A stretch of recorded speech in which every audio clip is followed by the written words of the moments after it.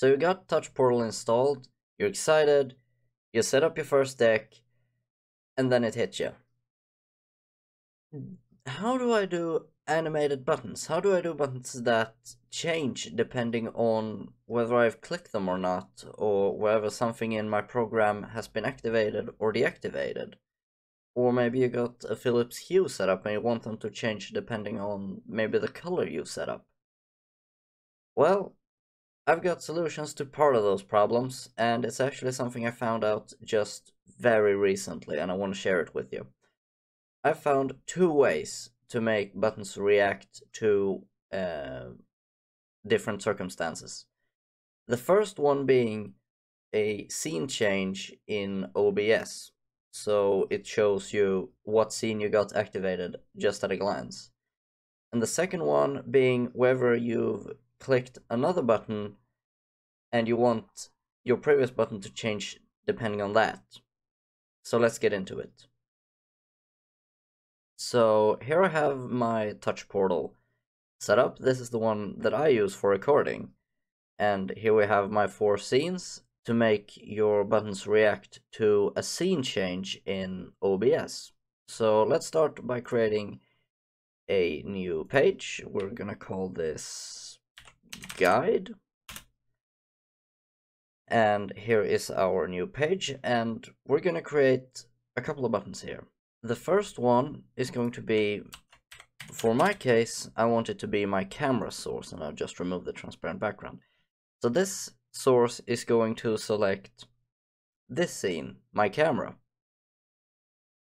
So let's go down here and let's choose set scene, and for my case it's one.camera full screen. So now all that this button is going to do, one moment. There we go, I just had to create a little button there so you can actually get into your page, which is done just by go to page, and then you select the page in Touch Portal. So now we got all that set up, let's get back into the guide. So if I choose the camera now, we go over to my camera. But first of all, we want a button that can select one of our other scenes so we can switch between them.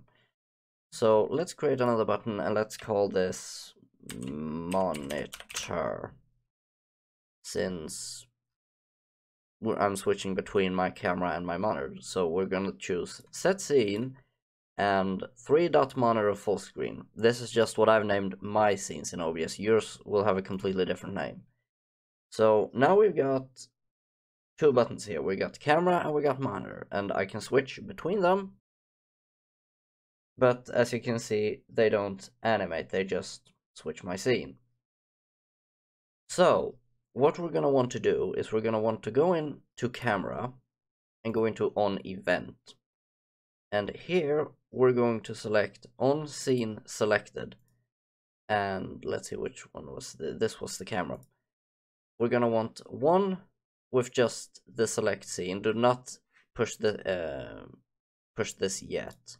Want to save that, and then we're going to another one where we choose when not selected scene camera. So when anything else than camera is selected, this will run. And now we're going to want to go up to visuals and choose change button visuals. And let's say we want to change the background color to, let's put in this color, whatever. No, there. Let's say we do this when it is activated, so we can see that it has lit up like a lamp. And then we're going to need another one to change it back to whatever color, to our default color when it's not activated. So let's just take this color here and there. You can also go in and, set a title like recording or something. You can do whatever you want here. I have mine to change my icons as well. But let's just do this for the moment. So let's save this.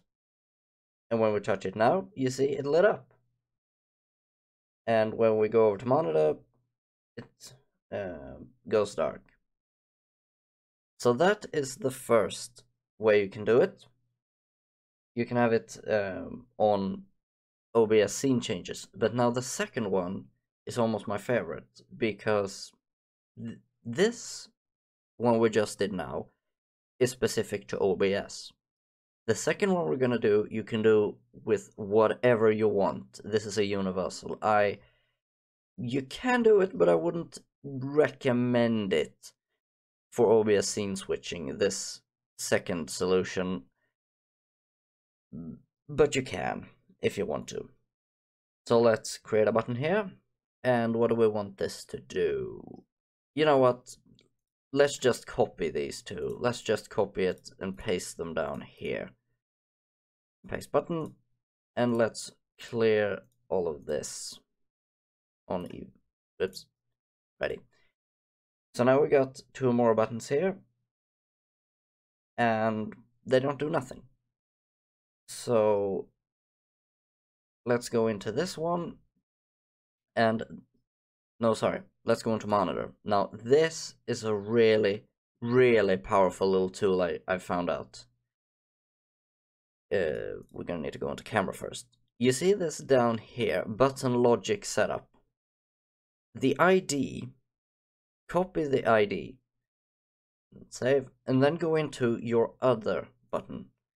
And under logic, choose change button state by ID. Now, we're gonna want this to set to be off, because when we push the monitor button, our camera scene is inactive. So paste in the ID. Now what this is going to do is then when you push this button here, it's going to switch this button to be off.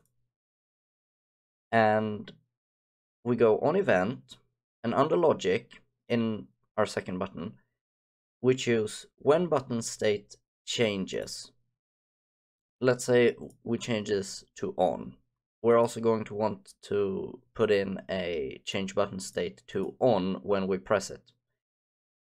So we change it to on, and then we go into visuals, change button visuals, and let's say we change the background color to be this color.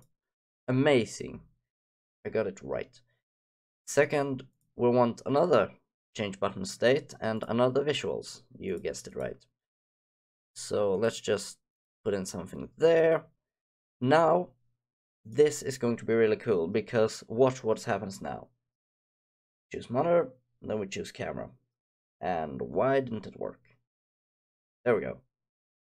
It just takes a couple of clicks to update itself. But when I choose monitor, that thing shuts off, and when I press it, it goes white. It's a little snappier than if you do the scene select in OBS, but since Touch Portal has this integration into OBS, I think why not use it? So now you know how to create buttons that react to button state changes and OBS scene switching, and you can do this for a whole host of different things. Like, just let me show you what I have set up here in this button.